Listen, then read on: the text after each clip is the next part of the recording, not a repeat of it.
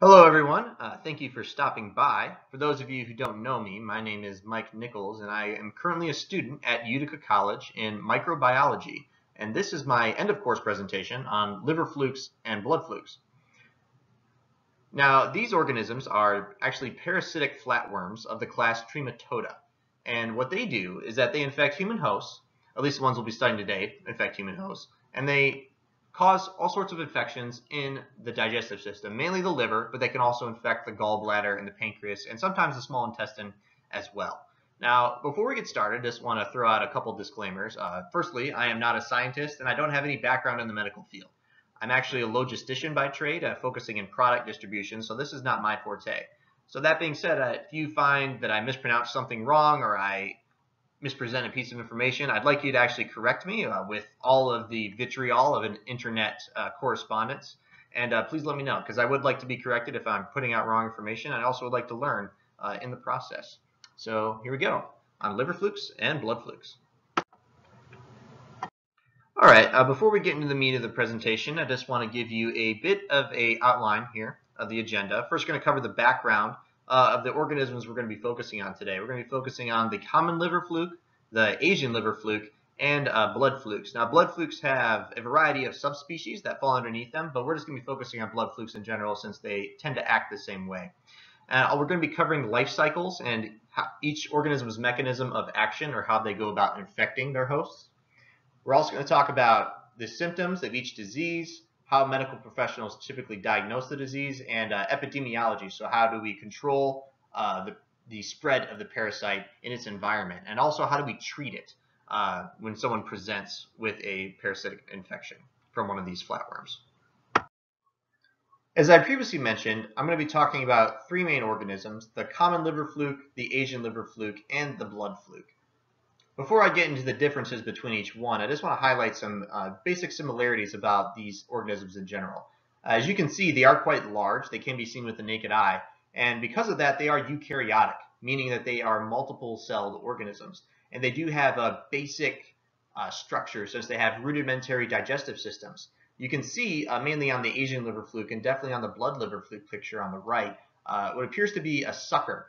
And we use these suckers to attach to the host tissue. In the case of the liver fluke, it's the biliary duct, and the blood fluke, it's the blood vessel lining. And they use this to kind of eat the blood and suck on the tissue of the host. And then they expel that through a rudimentary digestive system that you can kind of see highlighted. It's been colored slightly on the picture of the Asian liver fluke. One thing they also have is that they reproduce sexually. So they do have sexual reproductive systems as well. Going to the common liver fluke, this is the largest of the three species that we're going to be talking about. It's by no means the largest trematode, but it is the largest one that we're going to be talking about. So 30 millimeters by 13 millimeters. Something to note about it is that it is actually a hermaphroditic species, so it possesses both sex organs, if you will. And this one, when looking at it from the Asian liver fluke, the two are quite similar. You can see the Asian liver fluke is not as long, but it has a more tapered, narrow body structure.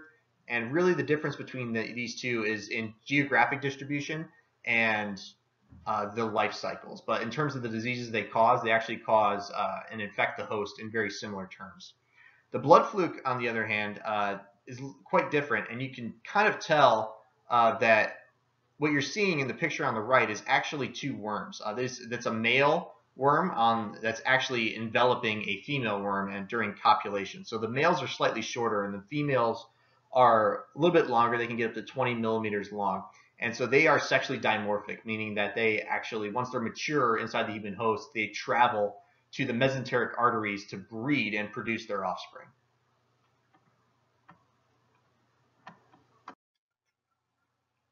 So when looking at the life cycle of the common liver fluke, it actually has quite a flexible life cycle in terms of how many hosts it can infect.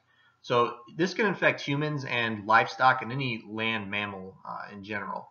So when an adult liver fluke matures in the biliary ducts of the liver, it will lay eggs, and then those eggs will be passed into the rectum and excreted out in the feces of the host. Now, if the feces or the eggs manage to find their way to a source of fresh water, they will actually become embryonated, and then they'll hatch and form these ciliated spore-type larvae called miracidia. And these will actually swim in the water until they find a snail, which will serve as an intermediate host. And inside the tissues of the snail, they undergo a further metamorphosis, going from a sporocyst type morphology to they become these free-swimming cercariae, which almost look like tadpoles. And they have this tail, and they'll be free-swimming. And what they will do is that these larvae will attach to watercress or any type of water plants ingested by humans or livestock. And they'll attach to the plant, and then they'll detach their tail, and they'll wait there. And they'll wait to be ingested. And then when they are ingested by the host, they will go down the esophagus into the stomach. And in the stomach, they will detach from the plant, and they will penetrate the lining of the stomach and move through the abdomen until they get to the liver and the biliary ducts. And then they will grow, mature into adults, find another liver fluke, breed, and lay more eggs to start the cycle over again. So I'm not going to spend a lot of time on the life cycle of the Asian liver fluke because it is similar to the common liver fluke, but a couple differences is that they actually have two intermediate hosts. So instead of it being ingested on watercress plants, the Asian liver fluke, once it leaves the intermediate host of the snail, will actually find a fish in the fresh water, and then will attach to the fish and again lose their tail and embed themselves in the tissue of the intermediate host. And then when the fish is eaten by humans, because they mainly infect humans, this parasite, they will go and proceed to move to the liver in the same action as the common liver fluke. So when looking at the life cycles of the blood fluke as compared to the other liver flukes, the blood flukes are actually quite a bit more mobile in terms of how they infect the host and also how they move throughout the host during various stages of the life cycle. So blood flukes by their nature are sexually dimorphic and dichotomous, and so when the males and females breed, they, depending on the species of the blood fluke, because there are quite a few species, they will move to the certain veins of the hepatic portal system and deposit their eggs either in the feces or the urine. And then these eggs take on slightly different shapes depending on where they are excreted. But it doesn't matter which route they exit the body, they still, once they get to water, will embryonate, form those myricicadia, and then penetrate the tissue of a snail as an intermediate host. Where things get a little bit different when comparing the blood fluke to the liver fluke is that inside the snail, they will actually become a sporocyst and then swim out of the snail as a cercariae, again with that free swimming tail. And instead of finding an intermediate host to be ingested, a blood fluke will actually swim up to a human host and penetrate them in the skin. So once they do that, the cercariae will detach its tail and it will move into the bloodstream of the human host, and it will stay in the circulatory system until it makes its way to the hepatic portal system, which pretty much supplies and drains blood from the small intestines and the digestive system as a whole. And then once they get to the superior or inferior mesenteric arteries, depending on the species, they'll then grow into a male or female blood fluke, find a mate, and then start the life cycle all over again.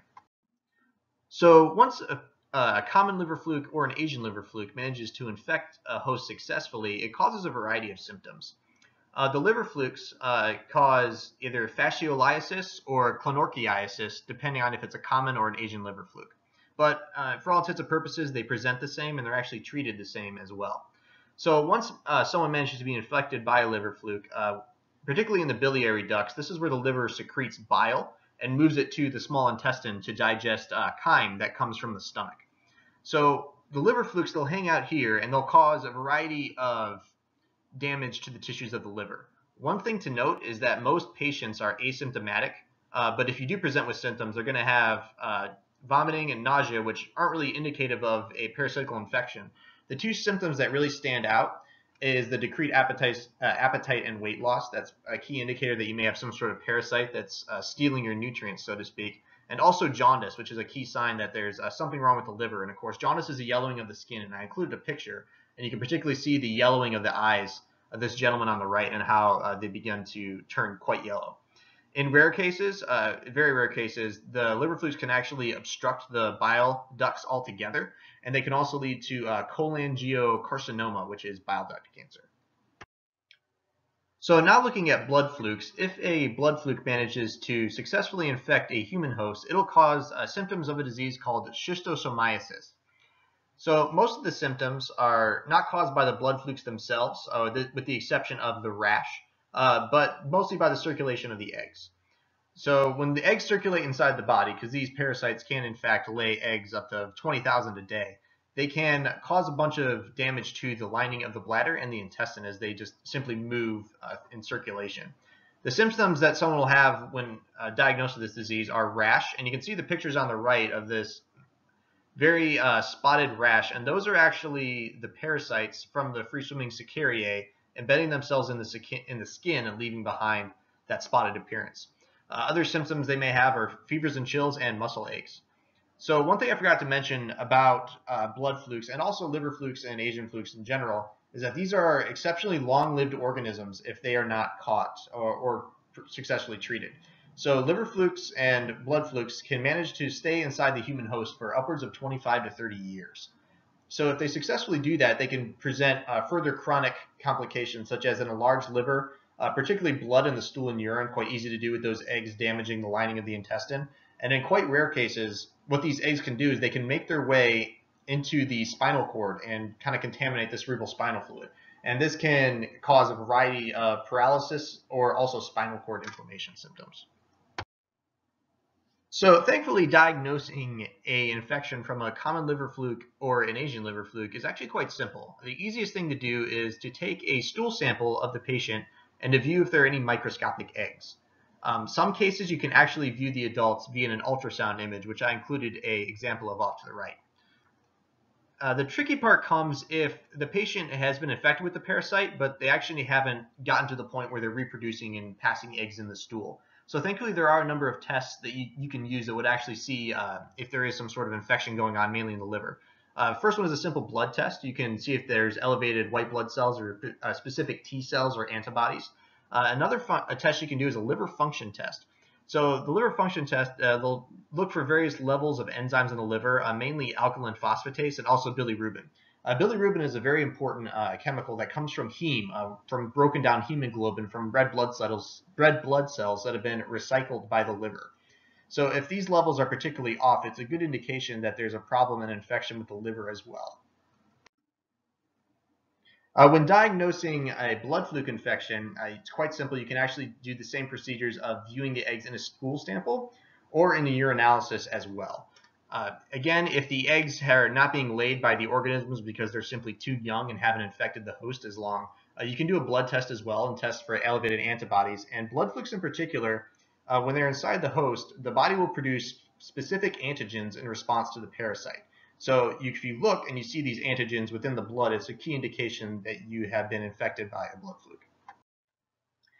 So when looking at the epidemiology of the common liver fluke, it actually has the widest geographic distribution of 50 countries, but it only has affected 2 million people, mainly because it causes most damage to livestock and agriculture. But still, the highest rates of human infections occur in the Andean highlands of South America, particularly in Peru and Bolivia. So in order to actually successfully reproduce, it requires fresh water and the prevalence of snails, and it needs to be quite a bit warmer environment as well. So we simply control for this. Remember, one of the easiest measures is to boil and clean your vegetables while cooking them, and also to not eat vegetables grown in essentially pastures. And if you eat the organs of these infected hosts, you can actually, the liver flukes will just simply move from their liver to yours.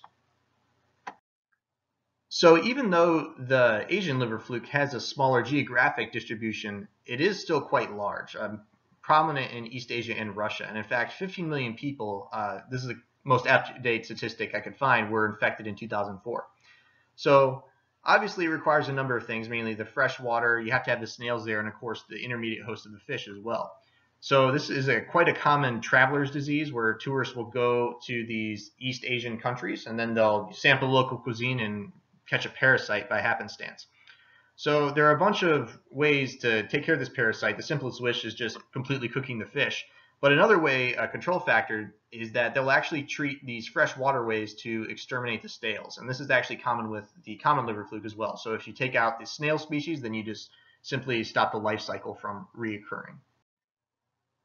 So the blood fluke is mainly prevalent in East Asia and Africa, and there are quite a few cases, 200 million of them so far. And this requires a temperate temperature and also the prevalence of snails and fresh water. So the people who are most at risk are people who tend to swim or live and bathe in these rivers.